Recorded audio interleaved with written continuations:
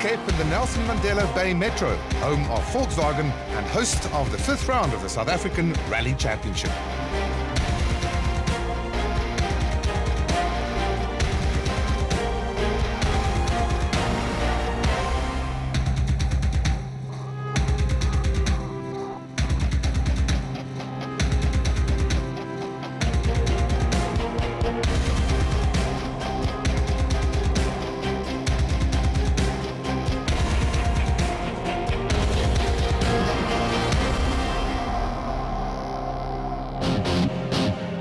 The previous round of the South African Rally Championship, the Toyota Gauteng Dealer Rally, began in miserable conditions on the East Rand, with a big question whether the two factory teams had any answer for the privateer Fords that had begun to dominate the championship.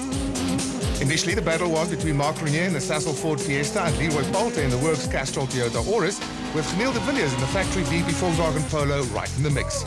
John Williams rolled the Sasol Ford Fiesta out of contention, while two-time winner and points leader Conrad Rotenbach in the Green Fuel Fiesta retired with a mechanical failure. The Pertec Peugeot team showed their potential with the strongest performance of the season, while in the final stage, Poulter lost a chunk of time with a gentle roll, chasing teammate Johnny Gemmell for second. Gemmell had shown a good turn of speed, while defending champion Enzo Kuhn slowly worked his way to the front to finish a provisional third. Charles Wilkin in the Basil Reed Ford Fiesta was provisionally second, but on raw speed no one could catch Cornier, who wrapped up the provisional victory. The results of the event are still subject to final ratification by Motorsport South Africa.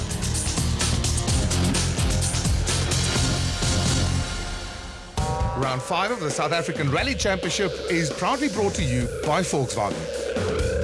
After 3 consecutive inland events, the South African Rally Championship moves to the Eastern Cape for the first of 3 consecutive coastal events, with a Volkswagen Rally run in the forests and surroundings of Port Elizabeth and Uitenhage. Rally headquarters was at the impressive Volkswagen Pavilion at the company's factory in Uitenhage, where enthusiasts could immerse themselves in the history of this long-time supporter of South African motorsport before focusing on the start. Warm and sunny skies have brought a huge crowd to the start of the 5th round of the South African Rally Championships, the Volkswagen Rally in the Eastern Cape. After a controversial end to the last round, we're going to have to see if the drivers can put it all behind them in the fast-flowing stages of the Longmoor Forest. As provisional championship leader, Conrad Rotenbach had the unenviable task of running first on the road on day 1. You know, first of the road's not great, and I think this is the one event where a little hurt us a bit more than normal, but there's nothing we can do about it. We just got to try to do our best. You know, last year we had to set some good times in that and had a good feeling with the car, so we're just going to try to repeat that and just do our best.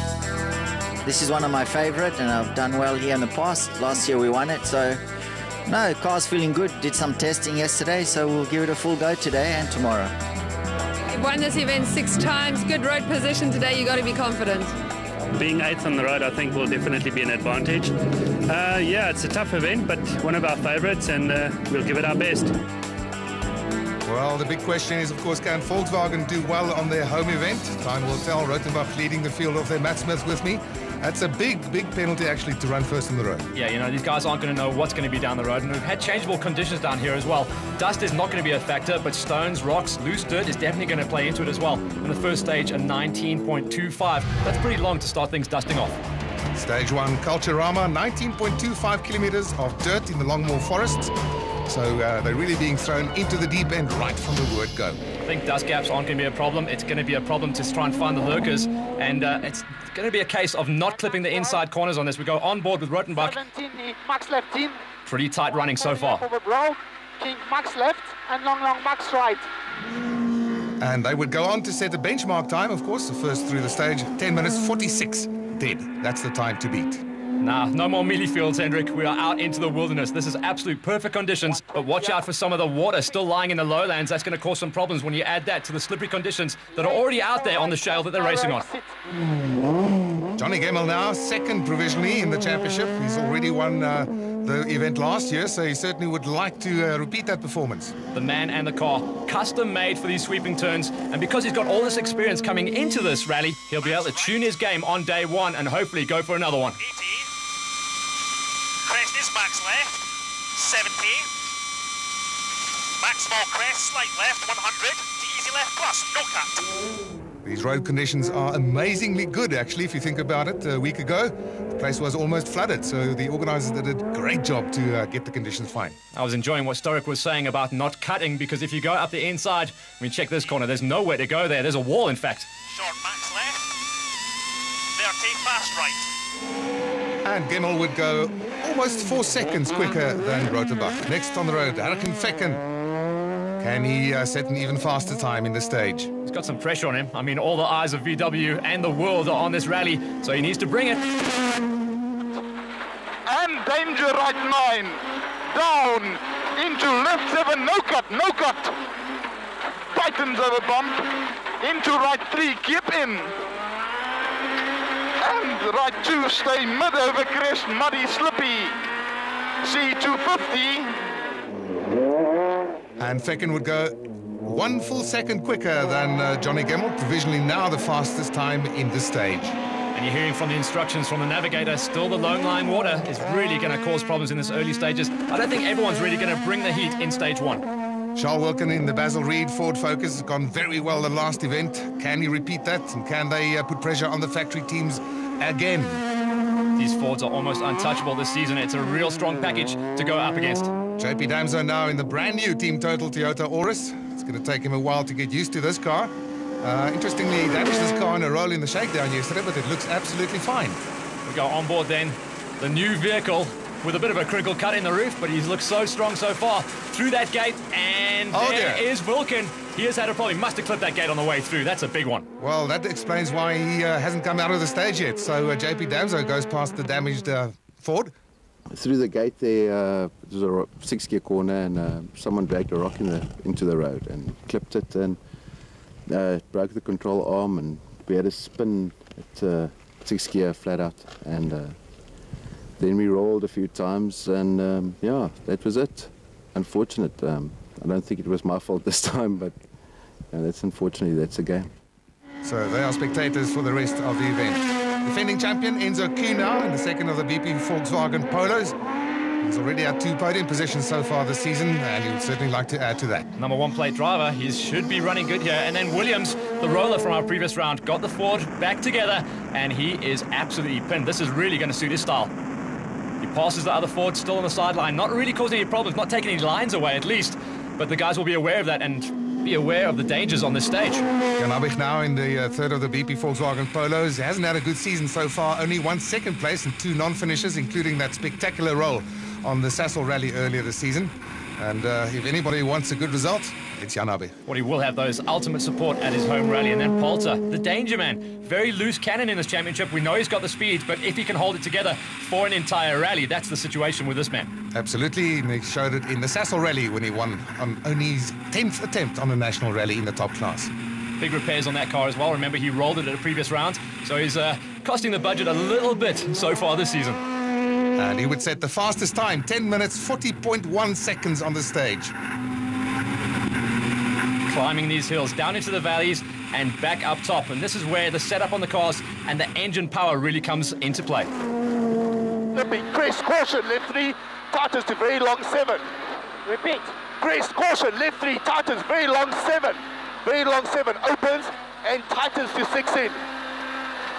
Opens and tightens to 6 in. All the way around, into hairpin right 7, no cut at the end. Hairpin right 7, no cut.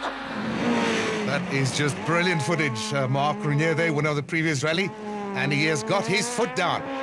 Looks like a never-ending left-hander, so if you get your drift on, you've got it dialed in. Then we go back and pick up on the first of the Peugeots, the 207 Pertex Peugeot of Heinrich Laterkan. And he is running good. He is waving the flag high and proud for the Frenchies. Yes, South Africa's Dakar pride. It's Geniel de Villiers in the 4th of the BP Volkswagen Polos, and he would go 20 seconds slower. This is Japie van die Kerk in the New Africa Development Volkswagen Polo. Such a popular car in this rally championship, and he's going to be pushing hard to try and get a top 10er. Really needs the support out there, and he has got this thing wound up. Absolutely flat out. This is fantastic, this footage on board. Oh, dear. Oh, he's lost it, then it's going over. That was the smallest of clips. You really haven't got any room for error. The second roll on this stage.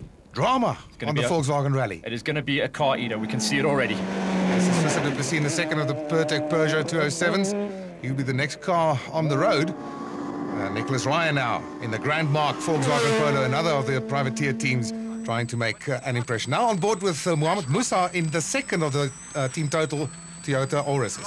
Should have a slightly cleaner stage for him to race on. The rest of the guys have been sweeping it ahead of him, but it's still going to be very loose. Look at that. It's just shale the whole way through. Musa like the new colour scheme as well on those cars.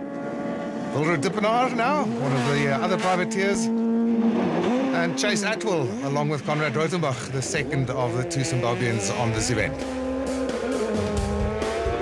So the end of stage number 1, it was Mark Cornelius taking 1.8 seconds out of the closest rival, Leroy Polter, who was surprised to be up there, and then Rotenbach suffering to be first man on the road, 7.7 seconds down.